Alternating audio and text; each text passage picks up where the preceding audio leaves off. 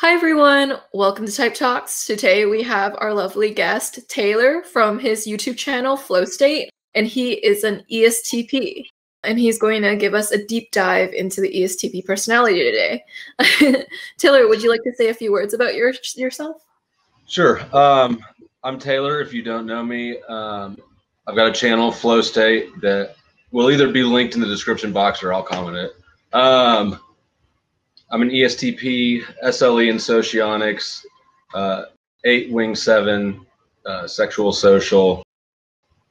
Live in Kansas City, work in construction, have a 10-year-old daughter, and a girlfriend and a cat. Nice. And his girlfriend is an ISFP. Cool. So my first question for you, Taylor, is what are 3 words you would use to describe yourself?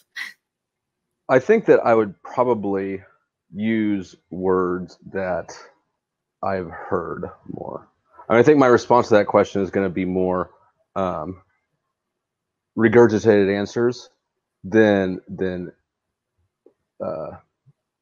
just how I view myself. I've realized, especially through typology, that how I think is not how other people think, and how I feel like I'm behaving is not how I'm being perceived.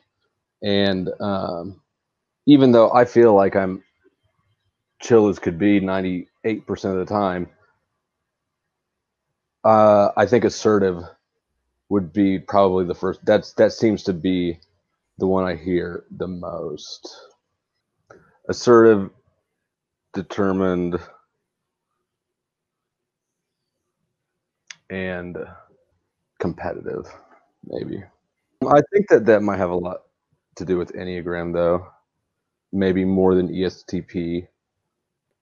For sure, yes. So you would be an 8, right? Yes. Cool. Yeah. I feel like it has some ESTP too. With the competitiveness, it's also associated with the thinker dichotomy. So it's also an Enneagram mix though, too. Yeah, I mean, and there certainly is correlations there. I guess when you say ESTP, you're not entirely sure what people get in their head.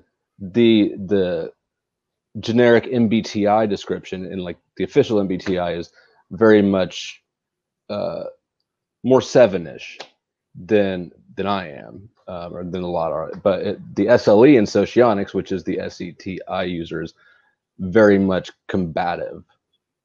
So I'd say I'm much more on the SLE combative, sort of stern end than the other end. For sure. That makes a lot of sense. My ESTP brother would probably be more on the combative side too. And I guess like with this series that I'm doing right now, what I'm trying to capture is like if I put 100 people who identify as ESTP and like I ask them for their honest experiences, what would they say, and what would like collectively be a consensus? What would be like individual variation, and what would be like just tends to hold true across ESTPs? This series is not really MBTI. I guess it's not really even socionics, but it's like, what is this vague concept of what an ESTP is? And you can go at it in any way you'd like. And you're coming from a personality hacker background? I'm one of Personality Hacker's profiler trainers. Oh, okay. That's cool. Yeah, but it's like I'm on the side of truth. So like whatever holds true with ESTPs, I just want to hear it and I want to absorb it. I don't care where it comes from. Okay. Yeah. That's good. I like that.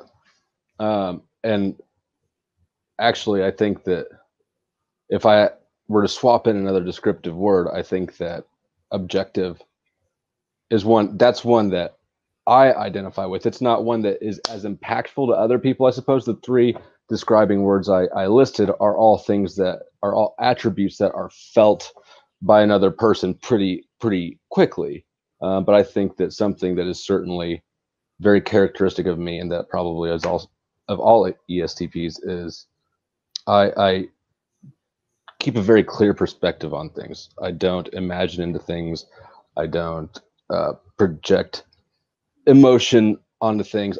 And it is what it is, and I want to understand what it is. I don't ever want that stuff to cloud my perception, and luckily it's very natural for me to have a clear, objective sort of understanding of the surroundings.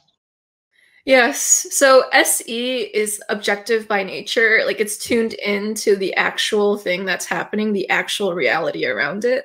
And you use this really good word, Taylor, to describe it. You said the word present or presence in what's happening. You're not imagining this alternate reality like extroverted intuition, but like you have this clear sense of in the world.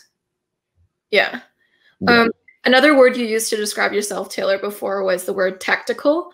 And you said that ESTPs tend to like notice the tactical implications of things, and that sometimes it causes them to be kind of paranoid because they can notice the tactical implications. So I was wondering if you could go into that. Sure. So SC is objectively aware, and TI is at least from my understanding in socionics, it is systematic, and has a big sequential component to it. Maybe sequential is the wrong word, but it's very logical. So if you're aware of the objective or of the surroundings of your situation, and everything is kind of running through that logical process, you're aware of when you've lost the upper ground. I'm sure that low NI and no FI. I mean, I'm sure everything plays into sort of being crazy aware of how every little action puts you at an relative advantage or disadvantage first, and it's just instant. It's just automatic, and it really I didn't notice how automatic it was quite as so much as I did once coronavirus panic hit, and I'm seeing a lot of talk, and shockingly little of it is about civil, how much authority you're giving up, about the tactical components of course there is some, but most of us just kind of keep to ourselves because it just, if people aren't thinking that way, they're not thinking that way. That is such an interesting point. It brings a couple of thoughts to mind. So I'm thinking about like how SE, so we talked about how it's in tune with its environment, and what this causes is that it knows when it's out of control of its environment. And I know I know like it's typically associated with TE that, to control like and organize your external world, but like something that SE has is an ability to know the opportunities in your environment, and to know when you're losing opportunities in your environment and when you're gaining them. So there's an opportunistic quality to SE that can get confused for some TE-like traits just because how it could sound. But it's like SE, it just knows when you can utilize and leverage the present moment in certain ways. But it's more moment to moment than TE would be. TE is more of this like systematized approach, but SE is like you notice right at that moment when you can utilize any node around you. So it's more of this now awareness than TE would be, and that's like the difference between them. I agree. TE, and from my perspective, it feels like TE commits too quickly to things, and I feel, and I assume that this is an SE consistent thing, but I feel like I'm not hubristic enough almost to think that I'm in control of my life or my surroundings more than the world is. And so I've got a way better chance of acting correctly if I'm able to ride the world I'm in instead of try to plow through a force that's really not in my control. It's more about riding. It's more about surfing than building. Yeah, surfing has this adaptive quality to it because the wave, you go with the wave, like you work Yeah. with what you have. And I think a SE phrase is like carpe diem, seize the moment or seize the day. Like SE users are good at like just seizing what the day has to offer. And yeah, I was gonna say anything else feels it feels like a waste, or like you're doing something wrong. Like if I don't have the ability to capitalize on something, on an opportunity, then I put myself in a bad situation. It is irresponsible of me to get so committed to something that I missed an opportunity. And nothing throughout my life has I don't have regrets really. I don't have them for any mistakes I have made, but I do regret opportunities I've missed. So yeah, like it's an SE thing to capitalize on opportunity because there's a type of sensory acuity you need to then capitalize, because you need to know when the sensory is updating itself. When it is like continuously changing, you need to know how to move with the current to capitalize on all the opportunities. That's what SE does the best. Out of, I would say, even out of all cognitive functions. I agree. Yeah, cool. And so what are 3 words you would describe ESTPs as, flow state? Realistic, direct, playful, but in sort of a poke you sort of way. You know, it's a certain brand of playfulness, but I do think that we are playful, and people don't even realize it a lot, which is fine. It's kind of part of the game. Yeah, ESTPs are playful. They kind of like sometimes messing with their environment, like, or like yes. My brother's form of playfulness is that when he sees an open road, he'll like speed a little on his car, or like if there's like a circle track, like he'll purposely go on the circle route a few more times because it's fun to like drift and like rotate his car. So it's For that sure. silliness or like that playfulness. Yeah. Yeah, speed is fun. Yeah. So in what ways in your life do you speed? Well, I mean, I don't really anymore much. Like I don't race or do anything crazy. I have owned one motorcycle, was a crotch rocket. I didn't have it for very long. My mom and my girlfriend were mad as hell that I bought it. When I was younger, me and my friends used to go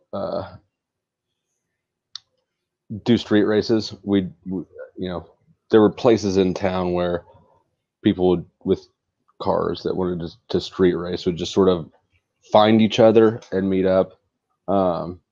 It wasn't people you knew. It was just car people. I don't know, just because it was before cell phones, it was just sort of an automatic thing. You just drove around until you find the spot with the people, and then start having street races.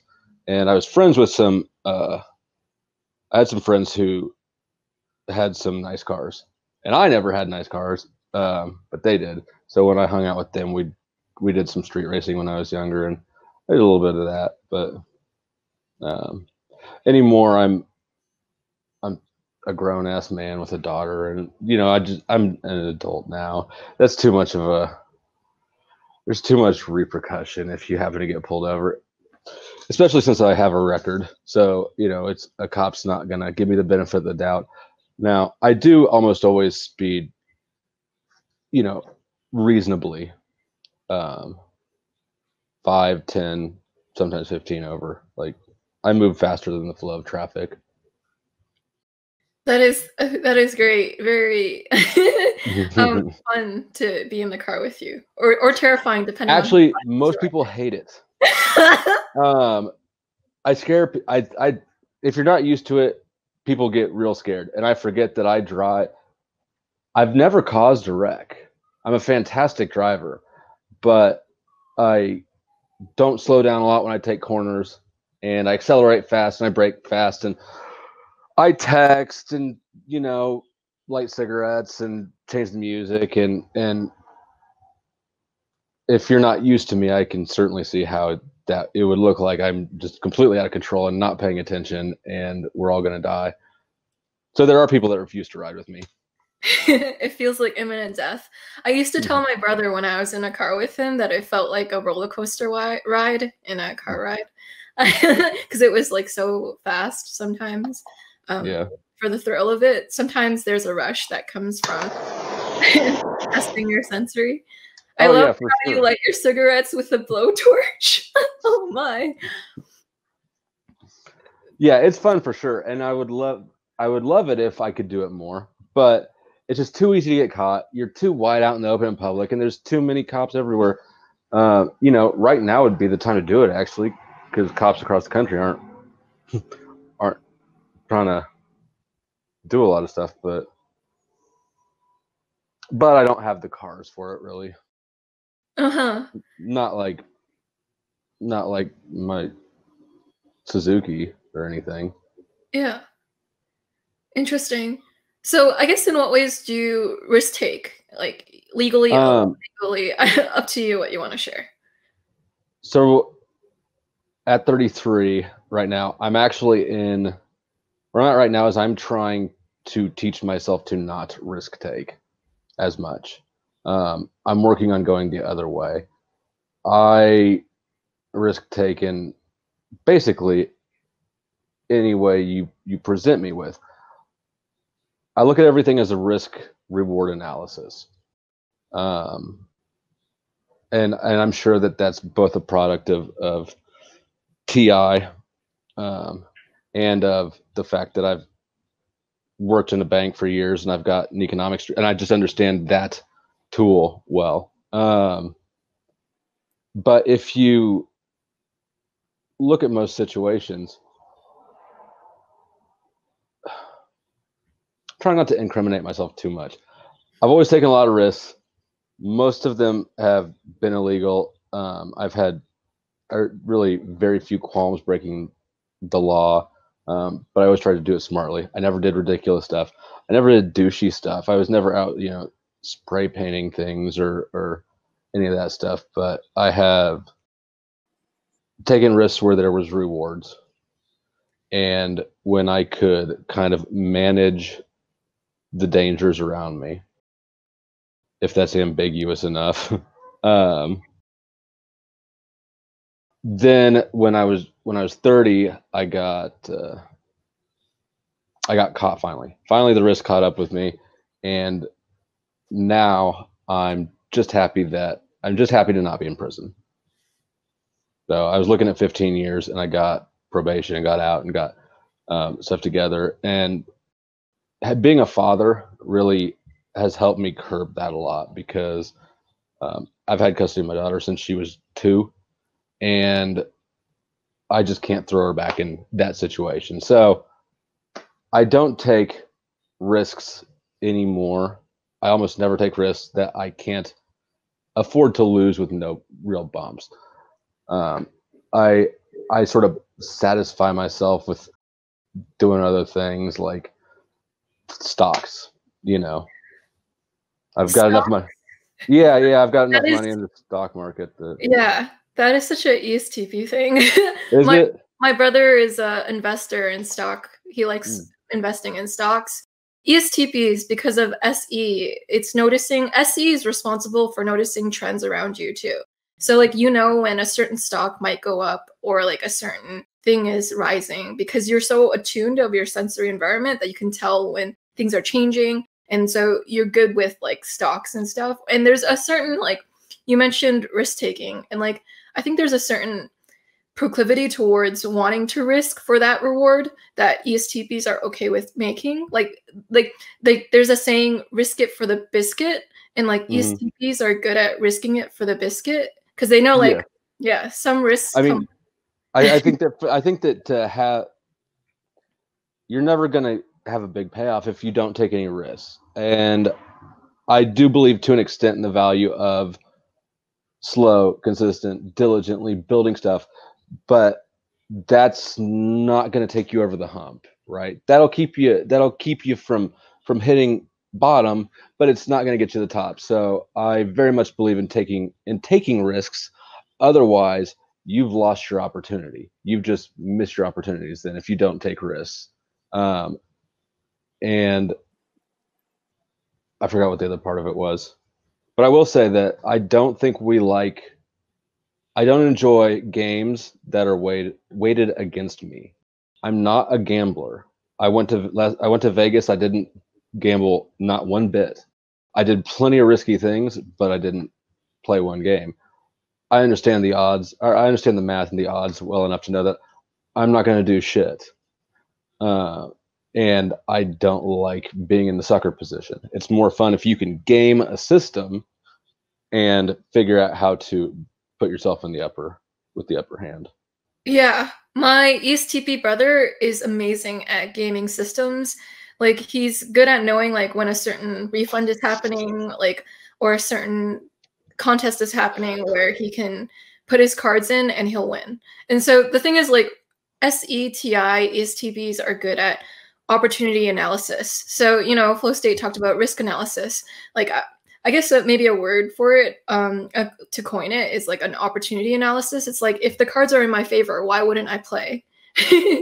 Yeah. Well, there's that. What are the odds that I'm going to win? And then if I win, how good is the reward? If I lose, how bad is the loss?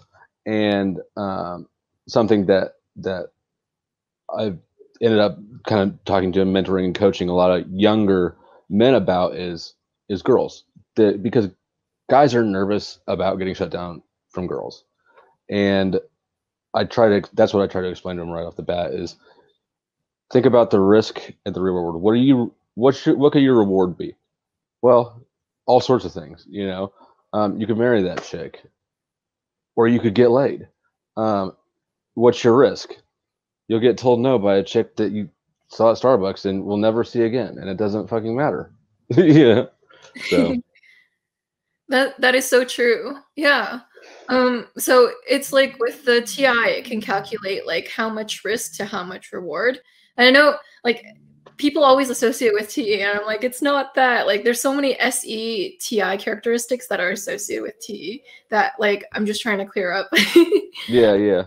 And I have been mistaken for ESTPs, or I'm sorry, for ENTJ.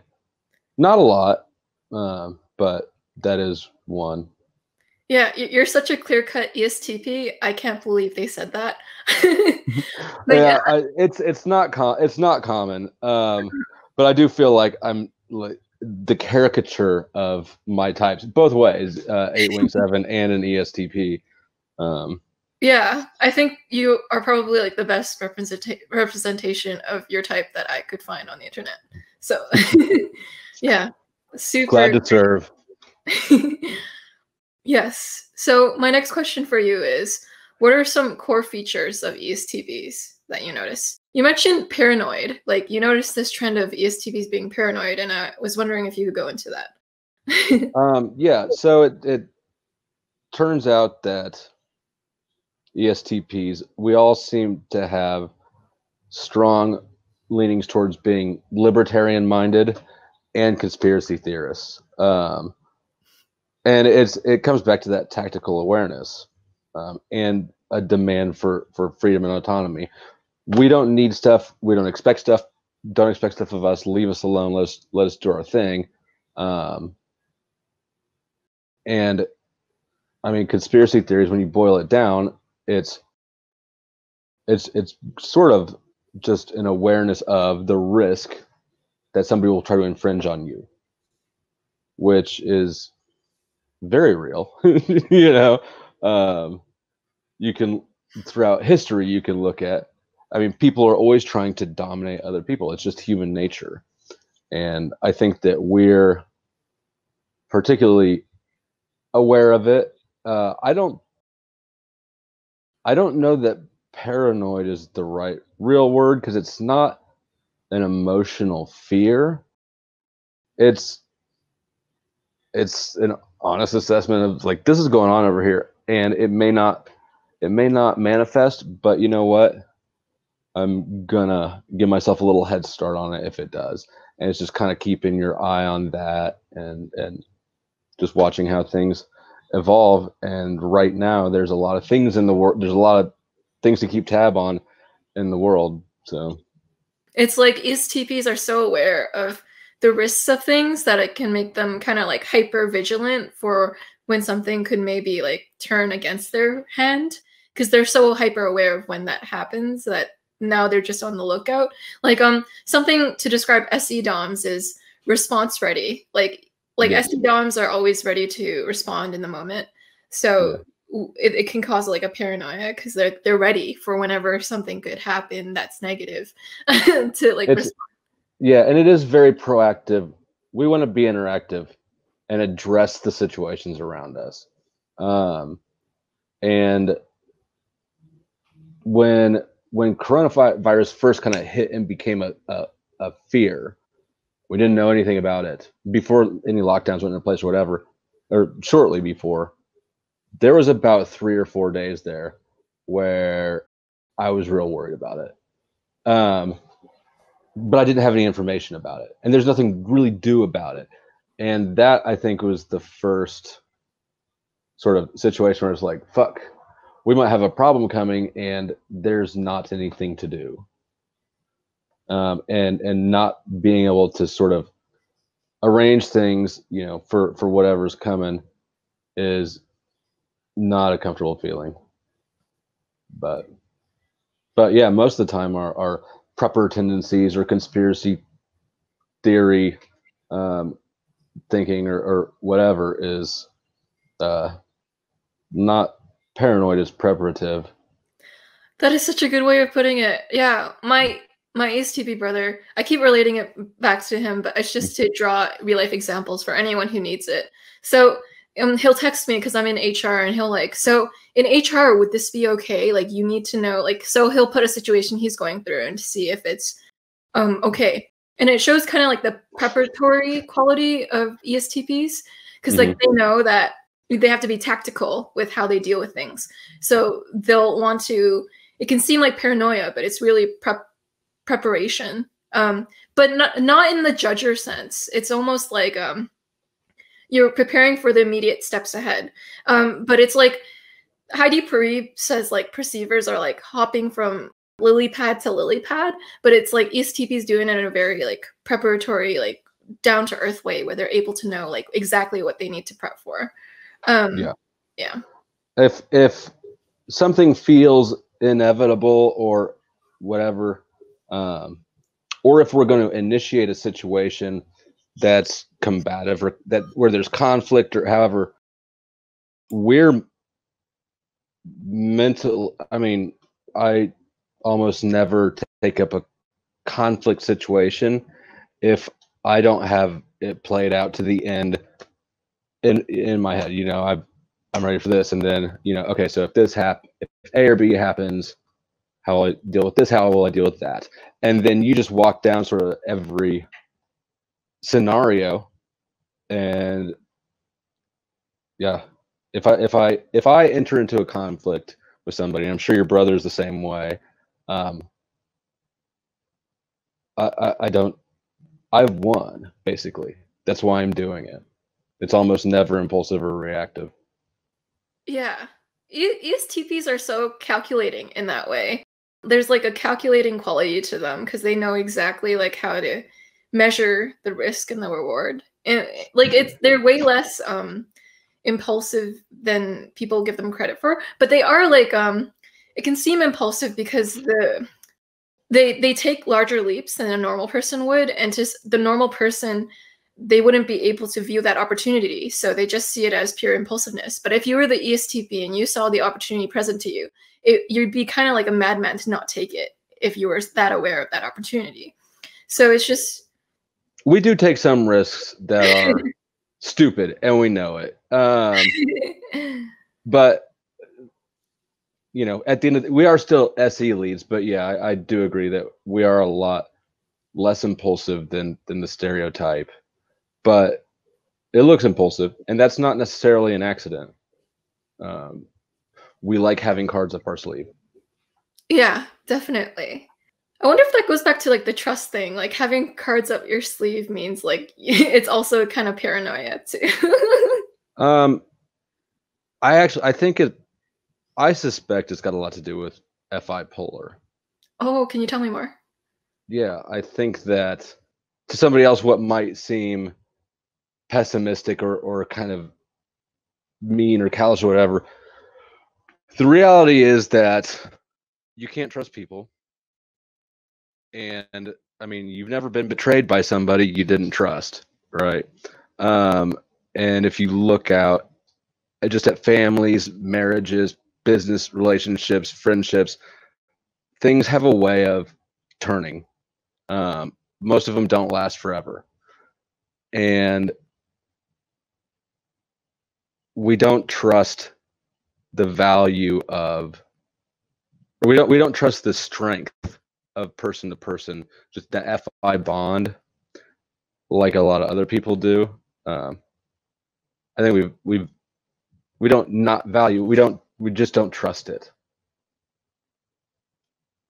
And it just, yeah. That is absolutely so fascinating. Probably rings true with a lot of ESTPs. It sounds like my brother, all right. And so my next question for you is, are there any ESTP celebrities you know, or any examples of the type in fiction? Before I answer that, let me jump back to the impulsive For part. sure. I think that when we are impulsive, it's driven by we crave more, just in general, of whatever, extremes, excesses, more intense experiences. And that's what I think will kick off ESTP impulsiveness. It's not impulsive or unplanned behavior. It's desire for that feeling or experience or whatever it is. Yeah, it's a desire for like the feeling of exhilaration or like aliveness that you're chasing. Yeah, I mean, it's Enneagram refers to it as lust, the desire for excess. And it's not lust for sex only, although that is certainly included. It's lust for just everything, just more excess of intensity. Yeah, the gathering of intensity or gathering of life and experience. Yeah, it's very cool. And so my next question for you is celebrity examples and any type examples. I don't pay attention to celebrities a lot. Mm-hmm. I think that Jack Nicholson is one. Cool. I think that Bill Burr is one. I think Donald Trump is one. I think Tech9 is one. I think that Michael Jordan might be one. I'm sure a lot of athletes are. I guess I don't know what most athletes' personalities are like. I don't watch interviews and stuff like that. But I do think Michael Jordan is one. Maybe Vince Vaughn. Oh, Joe Rogan. Joe Rogan's an ESTP for sure. Blair White, and she might be one. Angelina Jolie that's one. Mm-hmm. Thank you for providing such good examples. That really got me thinking. Like it's yeah, awesome. And so my next question for you is, how would you describe your cognitive function stack? How do you experience SE, extroverted sensing? Automatically. I don't, I mean, it's one of those things I've had to work to see, in myself, which I assume is the same for everyone's dominant function. But I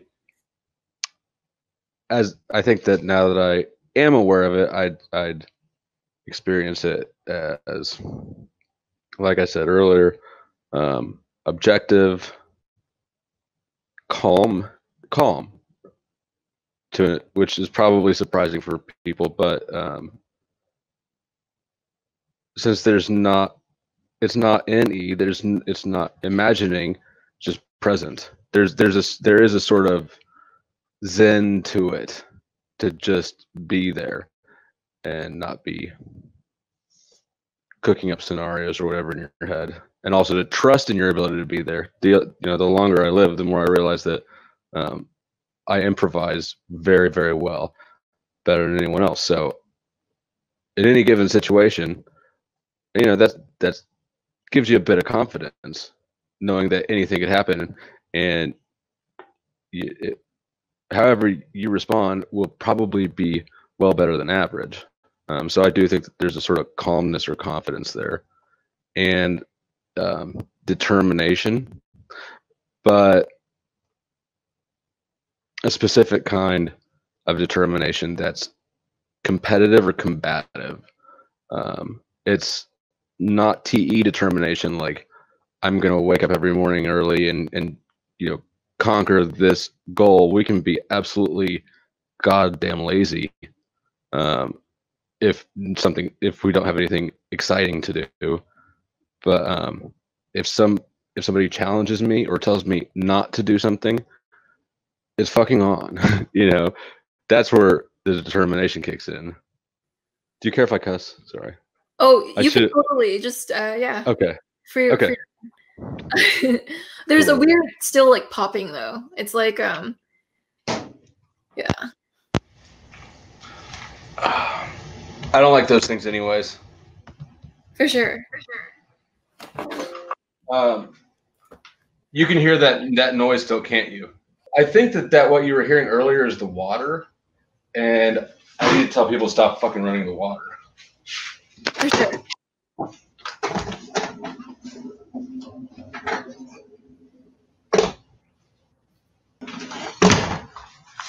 All right. The celebrity thing. That question is hard from an NE perspective. It's hard. It's just hard to think of things like that on the spot. Like, oh well, who are some celebrities? But when I went inside, I saw some things on the wall, and I think that Corey Taylor from the lead singer of Slipknot is. There's that. That is so awesome. Yeah, great examples. So my next question for you, Flow State, is what is your experience with TI? How do you experience it? It's how you make decisions. I mean, not to exactly quote the description of a judging function, but it's how you figure things out, how you make decisions. It's not the core of my worldview like SE is, but so I mean, it's something that I actively engage. When I'm doing TI, I know it, and it's intentional, but it's supernatural. It's the way that I evaluate basically everything, and I mean, I literally still can't comprehend why anybody would make decisions not based on what makes the most sense. So yeah, I just can't imagine not making decisions based on sort of what I consider logical consistency. Yeah, perhaps because people can't see that, or they're not as good at making logic congruent as you guys are. I think that's partially true, but I mean, yes, probably, but also I think that the involvement of FI particularly conflicts with the value of TI. Obviously, yeah. People might see how one thing would be more logical or makes more sense, but still feel it's wrong.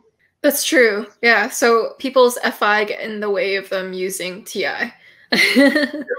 Which actually does make sense sometimes. Like, for instance, for me, I feel like my responsibility to my daughter is more important than my responsibility to any other human being by fucking such a magnitude that I'm going to buy my daughter a piece of candy that she doesn't need before I'm going to buy a homeless man a cheeseburger that he might need. and absolutely unapologetically, because this is my person. But that's also my daughter. That should be my person. I'm not responsible for the 7 billion people on the planet who need stuff. That's, you know. So great points on TI. And so like SETI, another word to describe it is like resourceful. Like ESTPs are exceptionally resourceful. And knowing like you were talking to me about how you'll listen to things by putting your phone in your hard hat during work. And I feel like that's a good example of ESTP resourcefulness. It's just in the moment figuring out things as you go and picking a great option like that. And so, yeah, like, and I guess that brings us to the next cognitive function in the ESTP stack, which is FE. Actually, about that hard hat thing, though, I think it's also, I think the observation, the nature of SE that takes in information is always observing the environment and just consuming information, really. I think that we consume information in a way that people don't understand. I think the hard hat phone thing plays a lot to that. I love the fact that I can spend all day long, to an extent, but I can listen to a lot of shit. I get a lot of information in that way, and that's really kind of an appealing component of my job, is that I am able to consume information while working. Yeah, it's like you can take in a breath of stuff, and that's really amazing. So good on you, Taylor. You find that third solution, that life hack. Yeah. And so, yeah. We love life hacks. And pro tip. Yes, ESTPs and their life hacks. Gaming the system. Anytime we can game a system, we're happy people. Yeah, expert at gaming the system. ESTP life. And so that brings us to your third cognitive function, FE. Could you tell me a bit about your experience with FE? Sure. It's like frosting. It's the best part of the cake, but you don't want to just eat it alone, right? So I enjoy FE. When it's good, FE, but it's not. I don't ever want to make decisions out of it. If I try to make a decision focusing on FE instead of TI, it feels like I just sold my soul. And it can't do a lot of heavy lifting. I'm trying to get something, trying to achieve some end through FE. Also feels kind of whorish, but it's just not that good, you know. I'm just not convincing enough for people to not see through the shit, you know. That's fascinating. So do you ever use FE to support your TI, like wanting to game the system? Yes. Yeah. Once I've figured out the system and once I'm confident in my understanding of the system, then the FE comes a lot smoother, because it's not doing the work, it's supplementing the understanding. For instance, so when I worked at a bank, I wore a suit every day, and across the street was the hospital. And anytime I went to the hospital, if I had an appointment or if I was going over to pay a bill or whatever, or anytime I was over there, when I was wearing a suit, after I was done with whatever I was doing, I just start walking around the building and back in the off limits areas and, you know, all that stuff. Because I figured out that if you're walking around in a suit, people just assume that you belong there. You know, nobody questions you. So it's just kind of a fun game to do whatever the fuck I wanted afterwards, because I understand the system. And then the FE then the FE became the icing. It was fun. I didn't have to do any work with it. So then I actually ended up using it more and talking to doctors and nurses and, you know, just all that shit. So that's great. You mentioned in one of your videos before that I watched that ESTPs and ESFPs are good at getting other people to do what they want. So I wonder if like SE has to do it too, because ESFPs can do it too, but I think it's also some of the FE for the ESTP being able to like get people to do what they want, maybe. So this might be where socionics branches a little bit, because I'm a socionics person primarily, and in that system, your 6th slot is your second strongest function. You just don't value it. So ESFPs have better SE. They just don't value it. And in my experience, that is the case. I mean, my ex-wife was, when I met her, she had just moved back to Kansas City, but she had worked as a poolside waitress at the Hard Rock in Tampa. And that whole job is being friendly to rich people, you know? I, on the other hand, waited tables for a semester in college, and I absolutely hate it. I'll move into a refrigerator box in the alley before I'll ever wait another table. I just don't like it. So I think we use it in different ways. I think that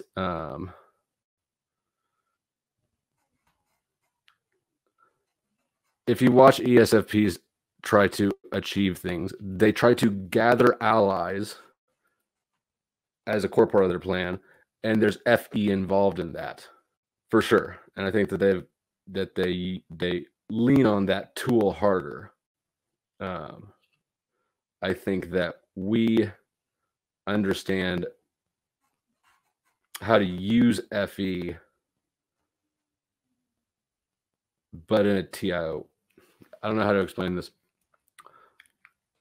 We're going to use TI. We're both going to use force, but an ESTP is going to use force and understanding of the system, and then an understanding of how that impacts the other person from an FE perspective. But I don't ever try to control other people through the FE primarily. Like I said, it doesn't do a lot of heavy lifting. So I guess I sort of rambled off without a place to land it. And I don't know if that's specifically what you're asking, but no, I think that ESFPs use FE more to get shit done. But are maybe a little less. There's a certain insightfulness I think ESTPs have with how another person is going to feel in response to witnessing our action towards them. That was so well run down. Thank you. Are you just buttering me up? No, I liked it. All solid gold. Okay. So that brings us to your last cognitive function, NI. Could you tell us a bit about your experience with NI? Yeah.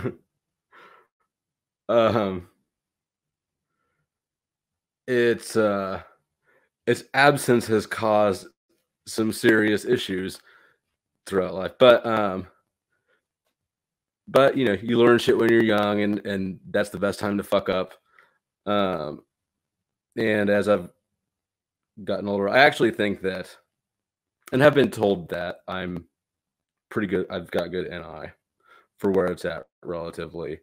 And I think that I think it's mostly because I've fucked up at it enough that I've sort of learned through trial and error more than most people. NI is it's woo-woo. It's woo-woo, it's magic, it's all that sort of sparkly, shiny, elusive stuff. So I like it a lot, but I don't know what I'm doing with it. I love how you said trial and error. Yeah, so SPs, like flow state, when they use NI, they get there through a process of trial and error. Whereas someone with high stack NI, like, you know, like an INFJ like me, is more likely to not use trial and error. Even like I'm an introvert too, so that even adds to it. But like NI for INFJs, like they'll try to like forecast it so they don't even have to go through that experience. Because so it's different than an SP who would want to maybe trial and error. Because like with sensors, it's kind of like you need to validate with reality that it's a thing, and the trial and error lets you know that it is actually a thing in concrete reality. So then you can store it in your NI. But NI users might skip that concrete reality step and just like go to their NI insight, if that makes any sense. Yeah, it does. It does. But where it starts to evade me is, how do you know if you have any insight at all? How do you know that you're not just sitting there imagining shit that has, how do you trust that your insight is insight? There's a big component that intuition is imagining and like this analysis without like the doing and experience. And I guess how I trust it is like I see it as a theme in other people. So through analyzing things from a safe distance, it gets me knowledge. I think that there's in socionics, NI is you can reduce it to the time variable. It's time. And I know that I have a very short-term perspective on things. And all the SC DOMs I've talked to do as well. So it's we can see the patterns as they're coming around us. That's why we're not caught off guard by things. But it's on a very short-term scale. We can't see how today's actions are going to impact us in a month. Oh, that is very different from me. I see everything long term. Like, so everything to me is like a Russian doll. It's like you see the surface, but everything is an indication of a long-term thing. And you just have to keep searching inside that Russian doll. Like you open it and there's another layer, there's another layer, and there's another layer. And each one is a long-term implication. It almost feels like when you have NI, you're so vastly aware of the long-term implications of things and the sustainability of things and the outcome and ramification, or like just the patterns, but over the span of this long horizon. And it kind of, you feel it, you know it. And for me, life is more like you ever read like a choose your own ending book when you're a kid? That's what it's like. You've got these 3 pages in front of you, and then what? Wow, that is so cool. I love that way of putting it. Choose your own ending. Yeah, because you're making that choice every page. Well, yeah, I mean, I don't know what's going to happen in the next 3 pages. How the fuck am I supposed to plan 3 chapters ahead? It feels hubristic almost to think that I can have any idea what's going to happen. I've used this example a lot of times. If the interview question, where do you see yourself in 5 years? Hate that fucking question. At no point in my life would my answer have been correct. I never would have guessed right. I feel like that might even be the case for like most people. Anyone who says that honestly might actually be lying. And so I feel like ESTPs are good at calling out BS. Like throughout this interview, like you've told me so many things that are potentially BS. Like we were talking about before this, like ADHD, and about how you think that it is like not a real thing. And so something that ESTPs do is like they go like, you know what, this is bullshit. Like this isn't like, so they call out things as they are. Like it. And yeah. So you should. That's the ESTP Facebook group. I kind of enjoy watching different types of Facebook groups and seeing how they interact. ESTPs were pretty inactive. We're not posting a lot of shit to Facebook, but when somebody comes in, I swear to God, about 50% of the posts are INFJs coming in and going, "Hi, ESTPs, I'm an INFJ. What do you think about INFJs?" And every one of them gets like this like rapid fire list of 1-line responses. It's just, it's kind of picking on them, but not like maliciously. It's like, that is hilarious. Cool. But yeah, we all have that sort of blunt, low key abrasive, just edge or nature. It's funny seeing a whole cluster of people who also do that, because you live life kind of being that guy. And then to see a whole shitload of us, it's like, oh. Man, that is a lot of gold. Now I'm an INFJ who should not ask in the ESTP group what they think of me, because I know how they. That. Yeah, don't ask it that way. We get that a lot. You'll get. I'll get a snarky response. You'll get a snarky response, but you might like the snark. I might do it for the snark. We get dazzled by each other's dominant functions. We really do. So that brings us to our next question. What is a misunderstanding that people have of ESTPs? What do they get wrong about the type? The easiest, and it's not particularly insightful, but straight from the hip, I'd say there's the sensor bias, if you want to call it. And I think that until people get more familiar with what the sensing and intuition functions actually are, and then have a chance to interact with different types and really get an understanding, I think that people are shocked at how logical we are. They expect, the jock, frat boy, we should have a beer bong and 2 DUIs and play football on scholarship, and live in a frat house. And some of that is true. We've certainly got a frat boy side to us, but at the end of the day, we're more thought out and logical than we display, really. Incredibly. You're a very intelligent person, Flow State. Thank you. Thank you. And so my last question is, what advice would you give to ESTPs watching this? Or even to yourself? My younger self, I would suggest a few things. First of all, practice long-term goals.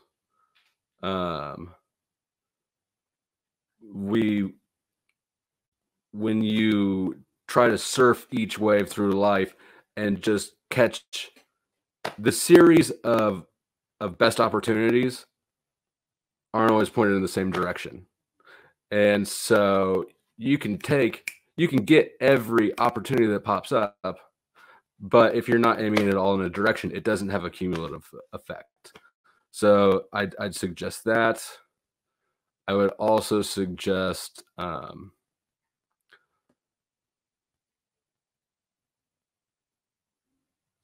trying to show a bit more respect for for the value of social pleasantries or whatever than we're inclined to. Like when you walk in on Monday morning to work and people are like, oh, hi, good morning, how was your weekend? And you don't give a fuck because it's Monday morning, and you assume that this person doesn't give a fuck either. Right? So your response might be sort of dismissive. I think that we undervalue those sort of social exchanges. And I think that attending to them, even forcing ourselves, if we think it's stupid, at some point we'll start to see that they do serve a purpose. Not everyone's like us, and it's respectful or something. Like one thing that I do is I've seriously lapsed on it, but for a long time I was trying to say happy birthday to people on Facebook on their birthday because people like it. It's a piece of cake and people like it, and that's the sort of thing that I think that we absolutely dismiss, but would be well served to not. That is fantastic advice, Flow State. And to just demonstrate like how smart, Taylor is, could you tell me like your thoughts on ADHD and like your ideas on it and like what your opinion on it is? Yeah. I think that people aren't meant to sit in schools or offices, and they're meant to sit and be bored for their whole lives. That's not how we developed, and I think that ADHD is not real. I think that we're medicating the way that we're not adapted to the environment we've created for ourselves. We're trying to force ourselves into a lifestyle that doesn't fit our biology. And so you give kids meth pills. Well, that's not a healthy solution. I don't think I just don't believe that there's a disorder that's this prevalent that requires meth. You know, it's just, the problem is that life is boring, is that we're putting kids in basically little prisons for the whole fucking day, making them bored out of their mind and teaching them to comply when they should be out learning. It should be exploratory, not boring. Kids are programmed to learn. It's instinctual. And I think it's really a shame that our education system is so crushing of that. And I think that's what ADHD is mostly. I've really been I've been pretty happy with school being out since the coronavirus is down, because I think the social aspect, learning how to interact with peers and getting that social environment is really the only value most kids get out of school. Learning how to read, learning how to do math, and socializing. Besides that, I think it's a waste of time. I think that I think that it's, I don't want to say abusive, but certainly oppressive. And I've been happy that she's been able to miss that. Yeah. It also forces people into compliant mindsets in a way that's too far. Yeah. And that was incredibly deep, because you address this topic where people medicate when they do things against their biology. So when you are actually like not living in like your truth or whatever you call it, like you literally will medicate in some way, and it's not natural, and it just means that you're in a subpar situation. And like it's a really like deep topic that you mentioned, the compliance mindset, or like having a compliant mindset is unhealthy. And that's like incredibly insightful. Like people don't realize how smart ESTPs are. And that is an example, like how like Taylor just mentioned a compliant mindset. You know how many areas that can also trickle down in someone's life? Like everywhere. Everywhere. Yeah. Subtly doing things that are compliant, but like they kill your soul, like they chip away at it and it's useless. Like, why are you doing that? It's why we're here right now, where we are right now in this country. And I don't mean to say anything that's going to be, I don't mean to have a political thing. I'm not trying to throw my political beliefs at people, but if it weren't for such a compliant, malleable population, I don't think that we'd have the racial conflicts that we're having right now. I don't, because I mean a lot of that is, there's a lot of political correctness ideology at play in the whole movement, and that is a compliance mindset. I don't care what you say. There are vast sections of PC beliefs that are illogical to the core, and people just comply with it. And now people don't seem to know where the boundary is. Well, the boundary is reality. If you're lying, if you're regurgitating a lie because you're complying, we got a problem. You're setting yourself up for errors in the future. And I think that's one thing I think that people not understanding how to analyze and look at the coronavirus situation objectively, because we got to follow orders. I can't tell you how many fucking people on Facebook or Twitter or wherever say this fucking thing to me or to other people. Well, I trust the experts. It's like that snarky, I believe in the experts. I'm not stupid enough to think I'm smarter than a doctor. Okay, that's correct. But it's also a logical fallacy. It's a default to authority. That's not the ult. You still have to assess things for yourself. You have to look and say, this person's a doctor. Do I trust this person? You got to also take into account, is this person behaving truthfully? Is this person, acting deceptively? You know, what's the whole picture, and how do we analyze all this together? But there's such an arrogant tendency to default to authority and to then brag about it that it's obvious these people don't understand that this is not. It's literally, you're committing a logical fallacy. This is not the best way to assess things, just to default to. I mean, scientists and doctors are treated as priests now. Our society has a religious association with science. And when people are compliant, it causes them to be in worse situations than they could be in. And it's like a huge pandemic. Like, there's the pandemic of COVID, but there's also like the pandemic of people just being compliant to their situations, compliant to authority, compliant to the easiest solution, which is not like, or the path of least resistance for them, which is sometimes leads them down bad paths for the country as a whole, and sometimes as people individually too. And I mean, I'll admit that while I think people are too compliant, and that there's an ideological component to it that's irrational, it's very, very probable that I've got an ideological affiliation with autonomy. So yeah, I mean, I'm aware that that's there, but still, like, the math seems to add up in my favor, even with the bias. Yeah, like perceivers just generally like have a bias towards wanting autonomy, and plus you being an EP, you want like freedom. You're fixated on freedom, and like even an OP, like you're fixated on like chaos, like chaos monkey. So it makes sense that you're on the side of monkeys. Yes. Is that an OP phrase, or is that a U phrase? That's an OP phrase.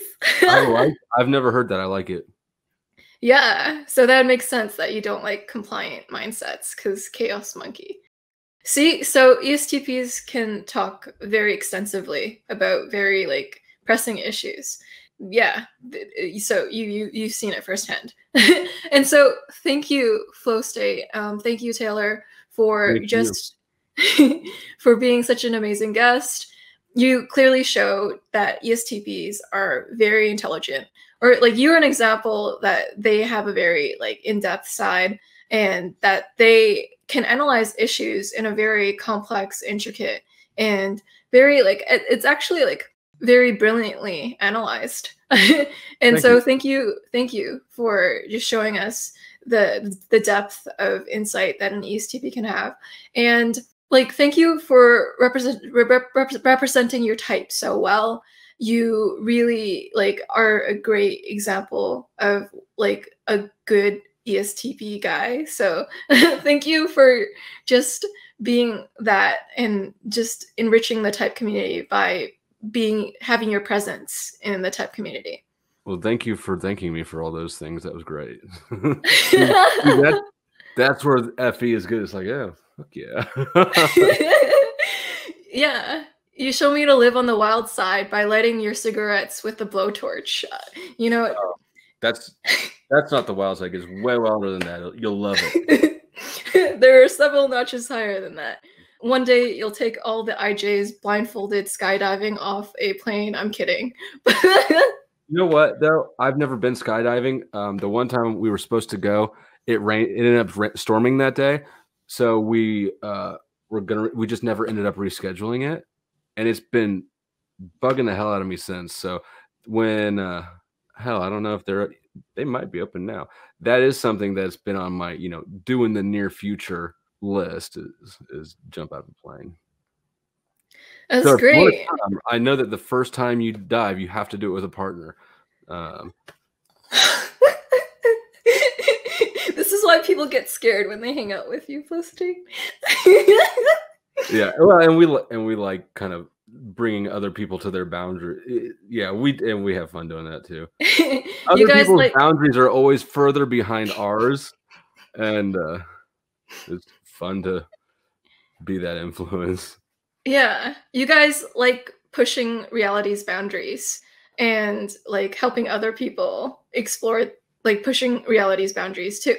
It's kind of like, extroverted intuition, like extroverted intuition, NE, it pushes metaphysical boundaries with thought, but like extroverted sensing is great at pushing boundaries with reality and what it can do. So thank you for just showing us the capabilities of reality and like how to push beyond what we currently know to reach new horizons. It is my pleasure, and absolutely my pleasure. Yeah, I love it. And it feels like a service to an extent too. Like when I do that for people, I feel like I'm doing a good thing for them, because I think that entirely too many people live out of fear and guilt. Actually, I think that those are the two biggest blights on humanity, is fear and guilt. And if if I can show people how to live without those things, hell, they're better off for it. See, guys, I told you ESTPs were smart. Yeah, you talked about like the NI concept of fear and guilt, and like that's brilliant. Like ESTPs are so great with life advice. Like I always considered my brother life smart. He's good at like being like life smart, just knowing like things like that. Like the two biggest human follies are like fear or guilt, and like helping someone overcome that is like a big service, and like it feels good to you. So thank you for helping people overcome their biggest vices by like teaching them to live a little. and on a self-serving side, I do offer coaching. I've got a Snug account. That is one thing. I mean, that's really ends up being the normal thing that I've helped most people with, is letting go of. It's always one of those two things holding them back, and those are both very sort of suicidal sentiments, because I mean, if you're feeling guilty or fearful, you're not living your life. You're trying to avoid getting worse, and if you follow that line of reasoning to its limit, you might as well just lay down in the grave now, because then at least you won't fuck up before you die. I mean, obviously that's an extreme example, but it's still sort of the principle. Yeah, and it's a really important thing to face your fears and not die with them, because then you're living a half full life. And yes, so if you want to face your fears, you can always check out Flow State's coaching service. And I also offer a coaching service as well, and a typing service as well, if you guys want to check it out. And so I hope you all have a great one. And I hope you guys have an SE thrilling experience throughout this week. And I just wish you all the best. So bye, y'all.